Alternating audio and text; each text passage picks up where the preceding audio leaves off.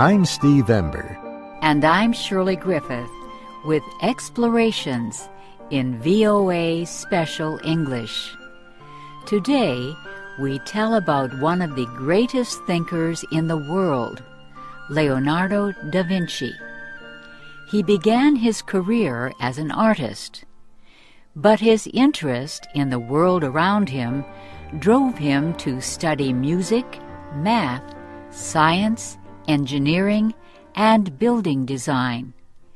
Many of his ideas and inventions were centuries ahead of his time.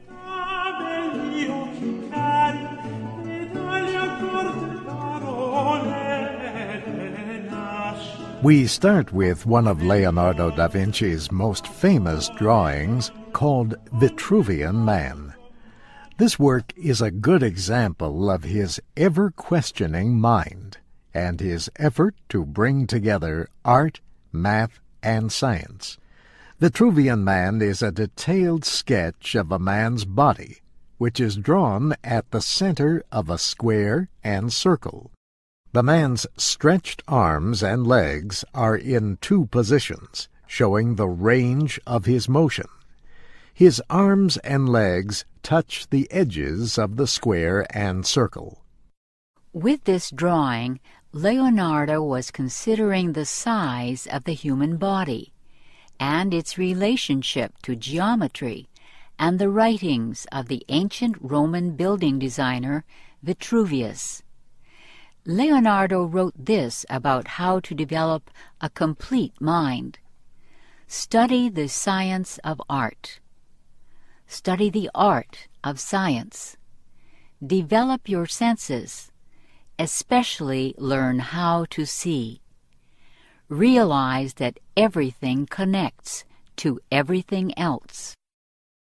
Leonardo da Vinci spent his life studying and observing in order to develop a scientific understanding of the world. He wrote down his thoughts and project ideas in a series of small notebooks. He made drawings and explained them with detailed notes. In these notebooks, he would write the words backwards. Some experts say he wrote this way because he wished to be secretive about his findings. But others say he wrote this way because he was left-handed, and writing backwards was easier and helped keep the ink from smearing. The notebooks show many very modern ideas. Leonardo designed weapons, machines, engines, robots, and many other kinds of engineering devices. When disease spread in Milan, Leonardo designed a city that would help resist the spread of infection. He designed devices to help people climb walls, and devices to help people fly. He designed early versions of modern machines, such as the tank and helicopter. Few of these designs were built during his lifetime, but they show his extraordinarily forward-thinking mind. The notebooks also contain details about his daily life. These have helped historians learn more about the personal side of this great thinker.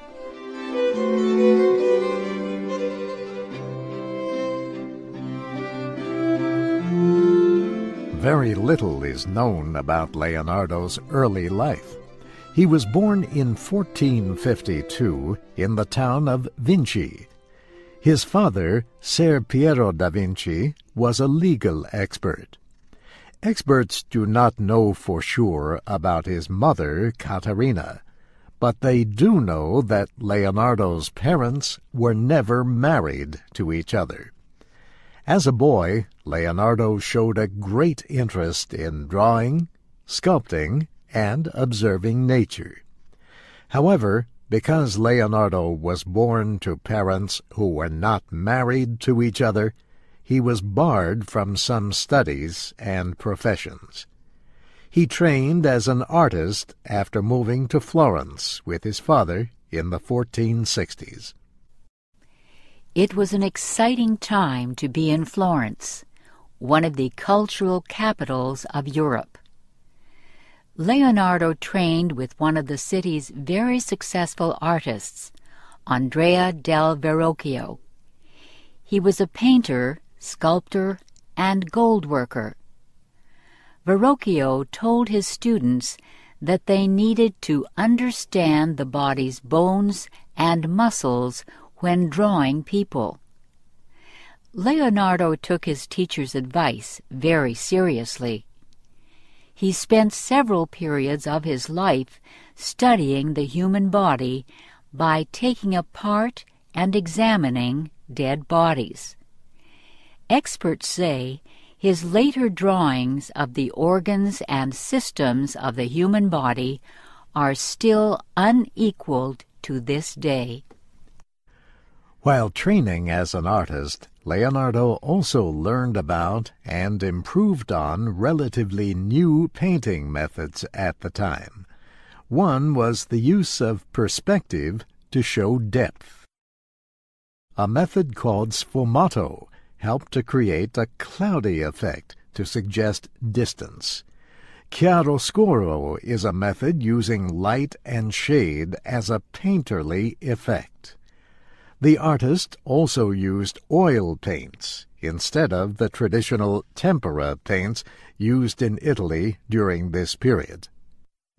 Leonardo's first known portrait now hangs in the National Gallery in Washington, D.C. He made this painting of a young woman named Ginevra da Vinci around 1474. The woman has a pale face with dark hair. In the distance, Leonardo painted the Italian countryside. He soon received attention for his extraordinary artistic skills. Around 1475, he was asked to draw an angel in Verrocchio's painting Baptism of Christ. One story says that when Verrocchio saw Leonardo's addition to the painting, he was so amazed by his student's skill that he said he would never paint again.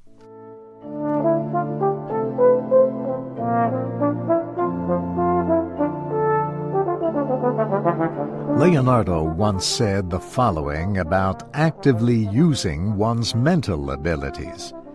Iron rusts from disuse. Stagnant water loses its purity, and in cold weather becomes frozen.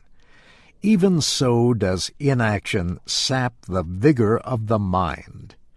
His mind was so active that he did not often finish his many projects. One religious painting he never finished was called Adoration of the Magi. He was hired to make the painting for a religious center.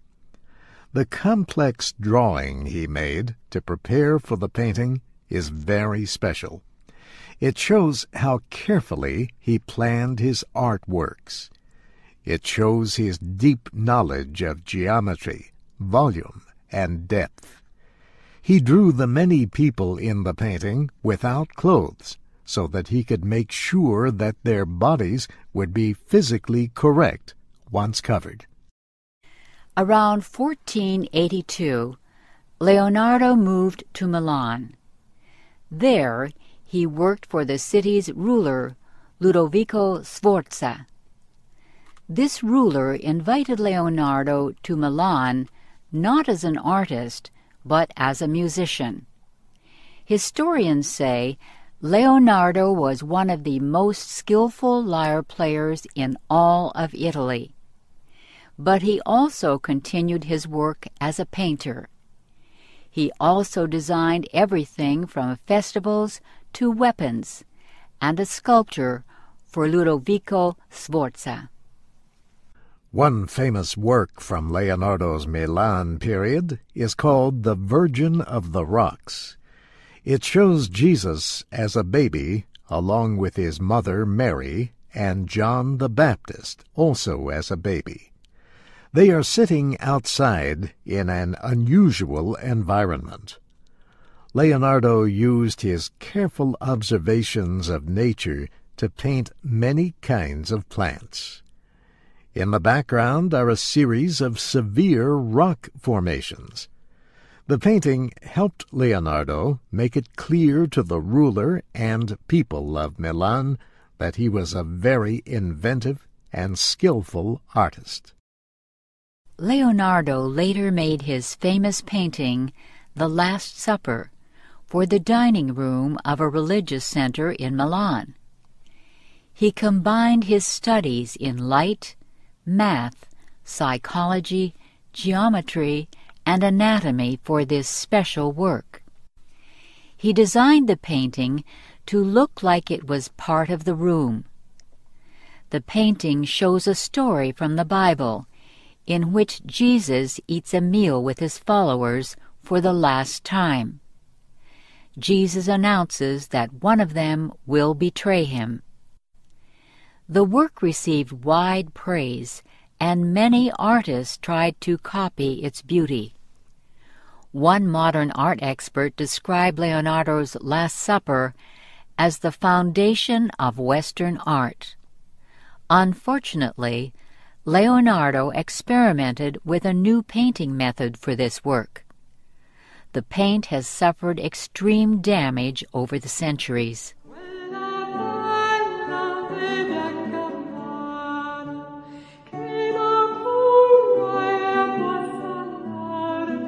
In addition to the portrait of Ginevra da Vinci that we talked about earlier, Leonardo also painted several other non-religious paintings of women.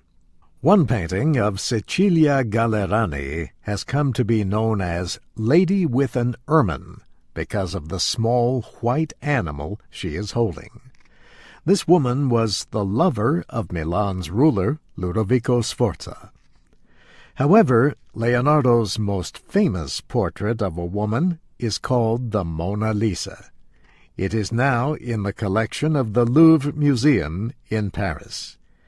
He painted this image of Lisa Gherardini starting around 1503. She was the wife of a wealthy businessman from Florence named Francesco del Giocondo. It is from him that the painting takes its Italian name, La Gioconda. Lisa Gherardini is sitting down with her hands crossed in her lap. She looks directly at the painter. She seems to be smiling ever so slightly. A great deal of mystery surrounds the painting. Experts are not sure about how or why Leonardo came to paint the work, but they do know that he never gave it to the Giocondo family. He kept the painting with him for the rest of his life during his travels through France and Italy.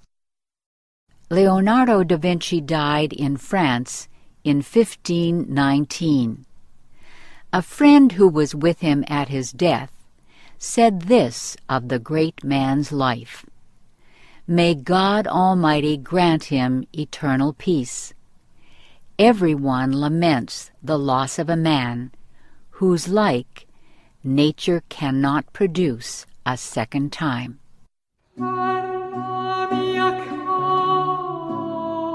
This program was written and produced by Dana DeMange. I'm Steve Ember. And I'm Shirley Griffith. You can see some of Leonardo da Vinci's work at our website, voaspecialenglish.com. Join us again next week for explorations in VOA Special English.